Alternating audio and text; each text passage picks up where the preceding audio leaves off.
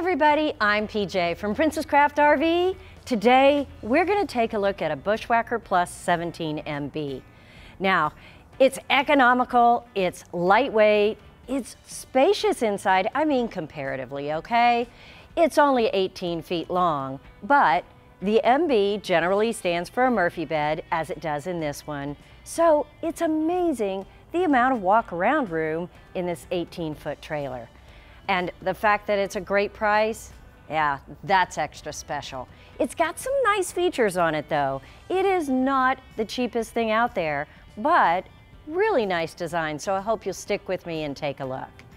It weighs about 2,500 pounds. Now again, another caution here, because this unit has a little bit heavier tongue weight, probably because the Murphy bed is in the very front of the trailer, tends to add some weight in the front. So if you're looking for something that's under 3,000 pounds, you're gonna also wanna check your vehicle's tongue weight. The tongue weight on this, about 340. So a little higher than maybe your vehicle can tow. Again, 2,500 pounds, about 340 on the tongue, but still a great layout, a great price, and lots of great features. On that note, let's go inside and get started.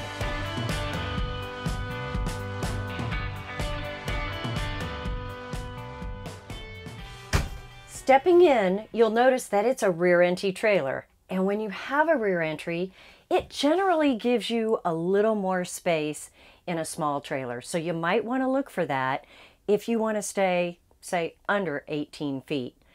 Just the configuration seems to work really well. Now, when you walk in this trailer, you've got the 12-volt refrigerator and the wet bath. Let's start right over here with this refrigerator.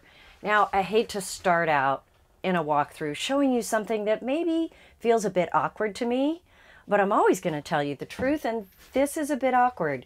It is a great refrigerator. It's 12 volt. It's 3.3 cubic foot, so big enough, but it opens the wrong way.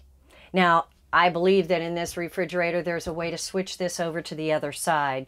So be sure and ask your dealer about that, because opening up where you can get to it from inside the trailer is really the best design here. But you do have 3 shelves, you've got a nice crisper drawer at the bottom, and space on the door. All of that is going to be plenty of room in a very small trailer like this. If you want to add a TV to this trailer, this is where you'll want to put it. I would just stand it up here, no need to mount it to the wall. That way you can just turn it wherever you need it to go. The connections are right up here for a cable connection or a portable satellite, whichever one you decide to use. So, great place for a TV, but if you don't need a TV, anything could go here. You can't say enough about a nice horizontal counter space, right?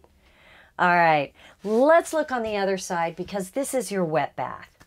Now, one of the things I love about a wet bath is that it gives you the maximum amount of space in a small trailer.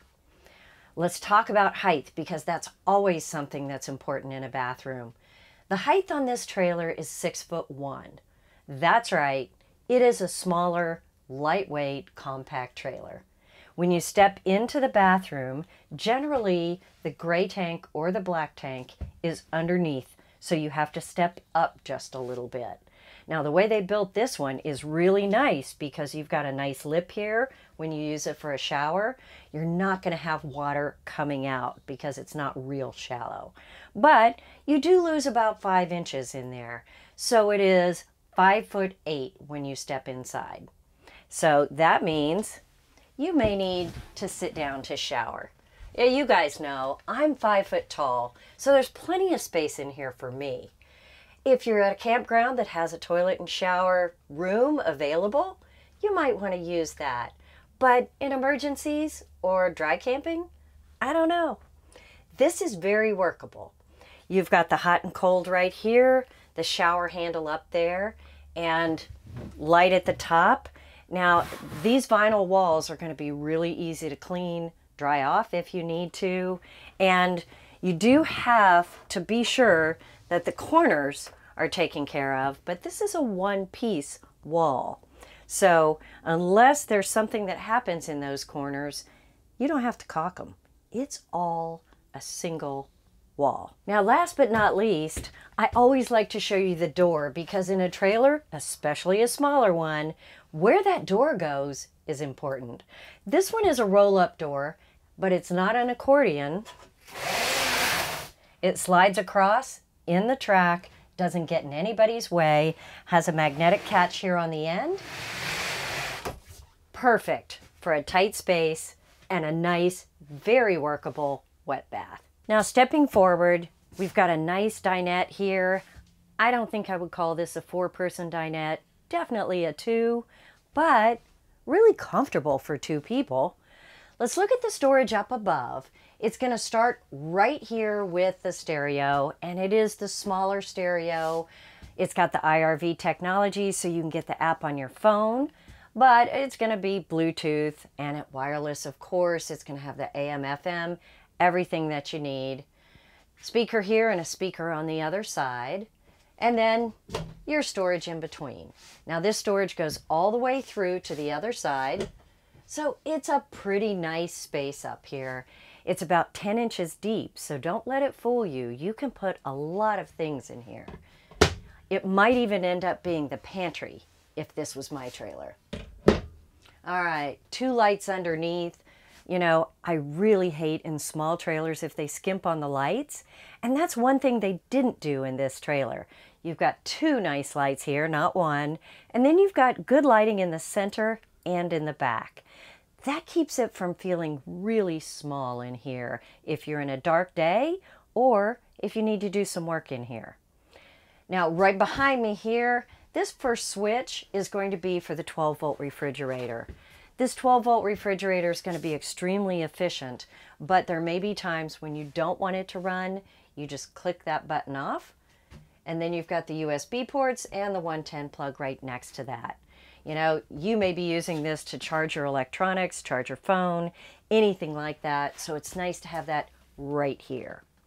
Now, if you work on the road, really great to sit down at the table, have those plugs right next to you. So, good planning, Bushwhacker. All right, now this table is going to be a 1-piece molded, so you don't have any edging that's going to come off. It's going to be lightweight and a single pole, but you know, some single poles are not very sturdy. This one feels really solid. The dinette cushions, they're not really fluffy, but that means that they're going to last a long time. You're not going to get a divot in it where you usually sit. That's a nice feature. And I think, you know, even though I'm 5 foot tall, not probably the largest person who'd be in this trailer, I think someone who is taller than me would be very comfortable sitting here, not too close to the table. I mean, that's another problem that I have in some of the smaller trailers. This does go down into a bed, so you take the pole out, just drop this tabletop down onto the rails on both sides. It's 30 inches wide and 5'6" long. Great for me. I don't know, great for a child as well. All right, so over here you've got one window. It does open so you can get a breeze through here. There is also a fantastic fan in the ceiling. We'll talk about that in just a minute. And a pleated shade, which it's black, so you're going to get almost a full blackout here. I love to be camping and be able to sleep even after the sun comes up, so that's important to me. All right, roll this right back up. It's just a pull down, so it's super easy. There is storage underneath both of these seats. Now, all you have to do is just lift up the cushion, and it's got a little finger pull right here, so just lift this up, and you've got all the storage that's underneath. So it's very easy to do there. And just put this seat cushion back down, and you're ready to go. You know, in a small trailer, you've got to use every bit of storage that's available. You do have a wheel well on the other side. Still, plenty of space for those things that maybe you don't need all the time.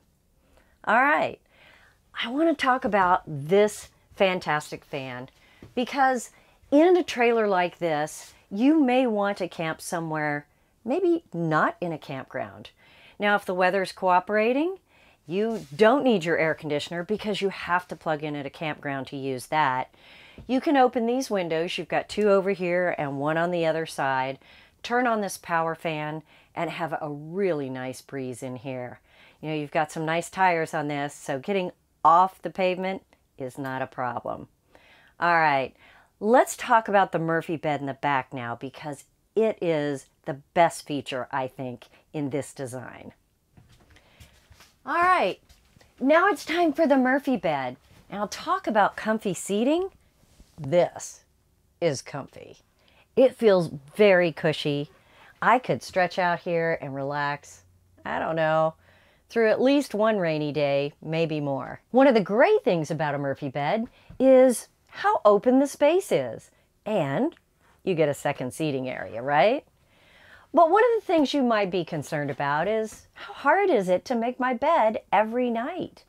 Well, let's give that a shot. Now, this one's a little different than some. It is kind of a tight space. So I recommend that you don't start out by folding out the sofa.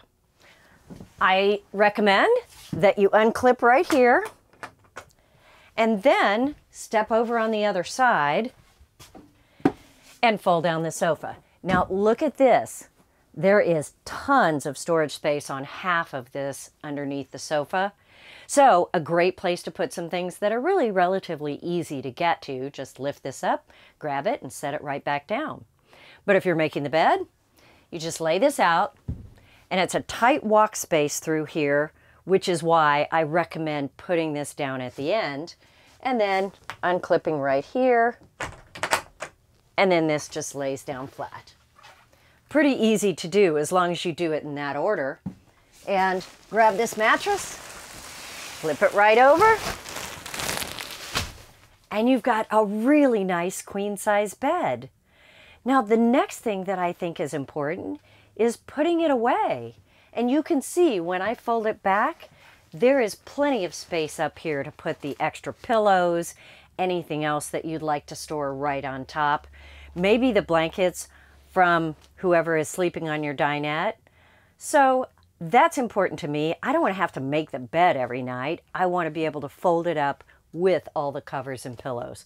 Certainly easy to do with this. Next to the bed over here, there's more storage, and they have broken this long cabinet up into two spaces. So down below, you've got a space that goes all the way back to that back wall and up to about here. This has got a floor right here and another second area at the top. You know, there isn't a pole in here, but if you wanted to add a little bit of a pole to hang shirts in, you could do that.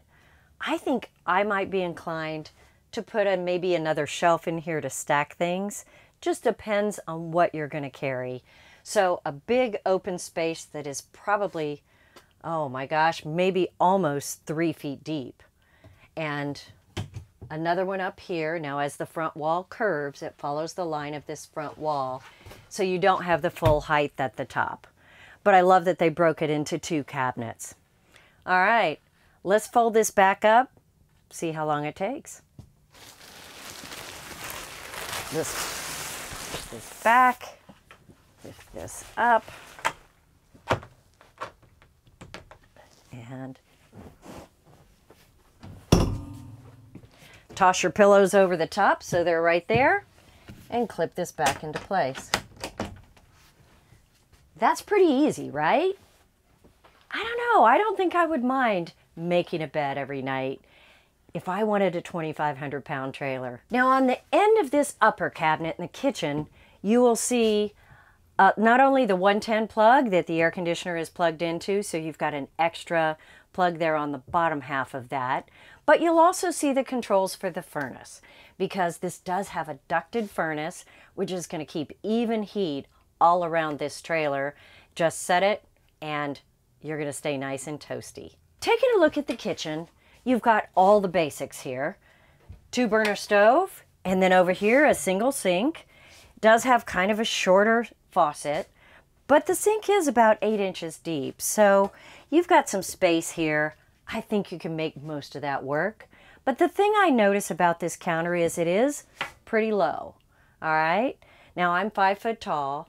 So if you're really tall, this might be uncomfortable for you, but I don't know. I'm guessing if you're too much over 6 foot, this probably isn't your trailer. Let's take a look up here. A 5,000 BTU air conditioner right up there. Very simple, just turn it on and off.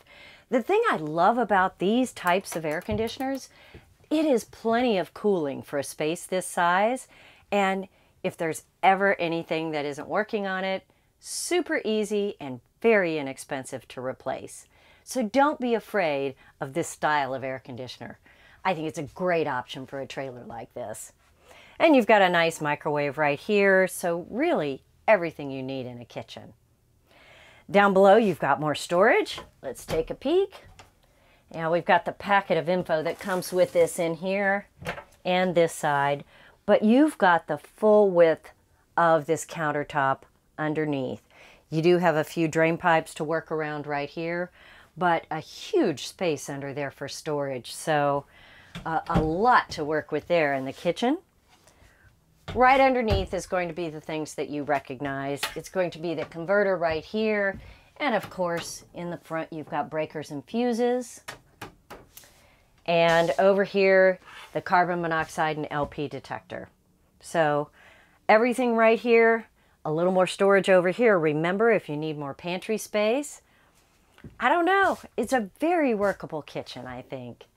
Now, the last thing I want to talk about here is the monitor panel over here on the left. Water pump, water heater, and it is a gas electric, so you have 2 water heater switches right here.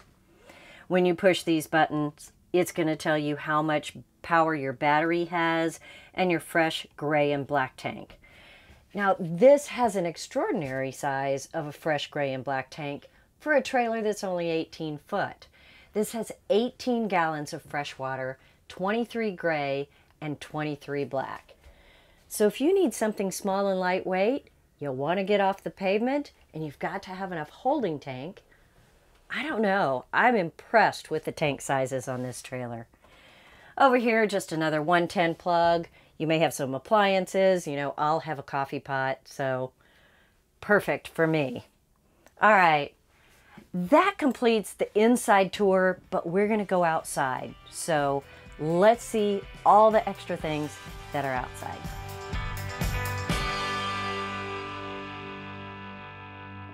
Stepping out, I want to point out the steps on this. I love these fold-in steps. These are aluminum. There are several different brands, but this one, they're just so easy. They go inside, they clip right into place, and you're done. It's so sturdy, it's adjustable. You can adjust the feet if you're on uneven terrain. Just doesn't get any easier than that. And you have a nice screen door and frosted glass on the top. Give that another push. Really, a nice setup for a rear entry. All right, let's move around to this side.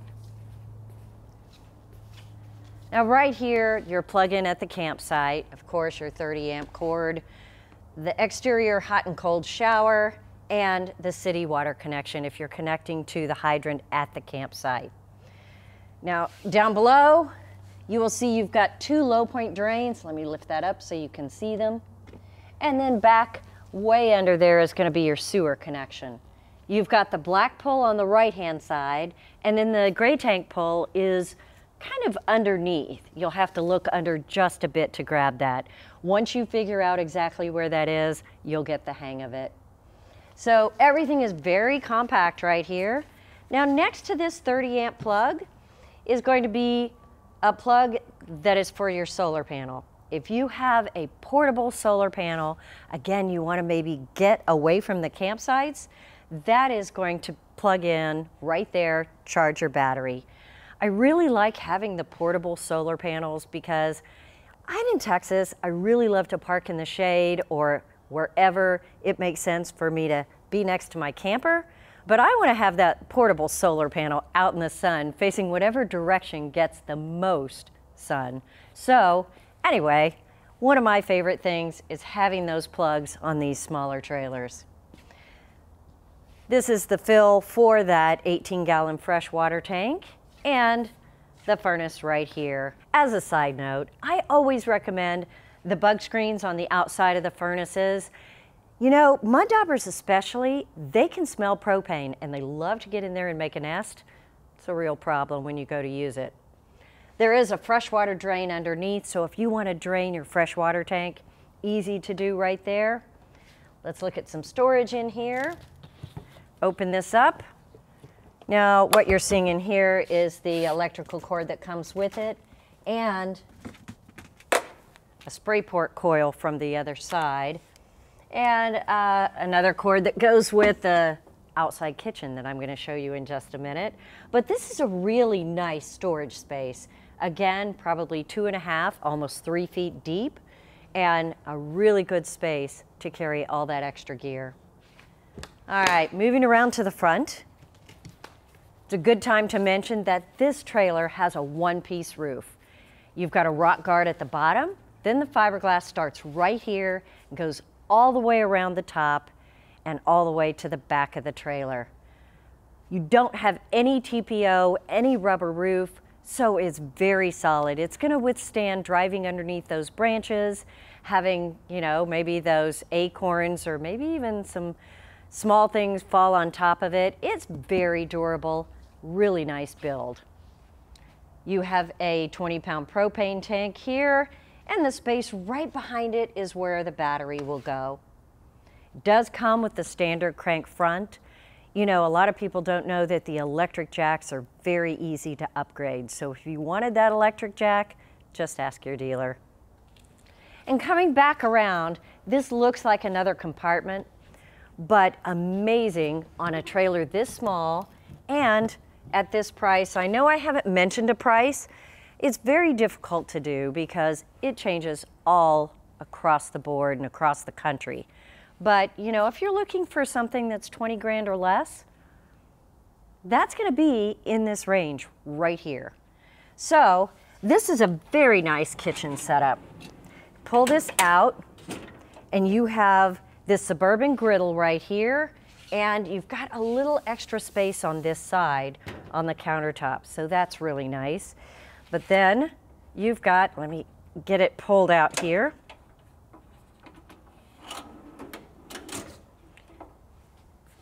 You have right next to that a little sink that'll be right next to this griddle. So you've got the sink, the griddle there, and a little storage over here for your food or your prep. Very nice setup, don't you think, in case you want to cook outside? It's unusual to have a trailer this size and this price range having all those features. So, very easy to put back together here. Just fold that in, and these little clips will get it all closed up. Roll it right back in, and you are ready to travel. Now right here is that, remember that coiled hose that clips in right here? So you not only have that hot and cold outside shower on the other side, but you have a spray port over here as well. It's nice to have next to the place where you're cooking. You can also hook up a grill if you wanted to do that, because you've got that gas port right here. If you carry your own barbecue grill and that's what you really like to cook on, set that up as well. You're ready to go right here. Now, I want to point out the off-road tires as well. You've got some really nice tires here, the aluminum rims, nice upgrade. On the far end, you've got a 110 plug. You've also got the water heater back here. Remember that gas electric water heater? So all in all, you have almost everything that these larger trailers have right here on this camper. So if you're looking for something lightweight, maybe this works for you. Maybe that Murphy bed, even if you weren't thinking that was your favorite, maybe this will convince you that you could do it. 2,500 pounds, easy to tow, and a great price. Thanks for watching, you guys. I always love showing you new trailers, and we put new things out every week. So if you haven't subscribed, you might want to do that. I'm PJ with Princess Craft RV. I'll see you next time.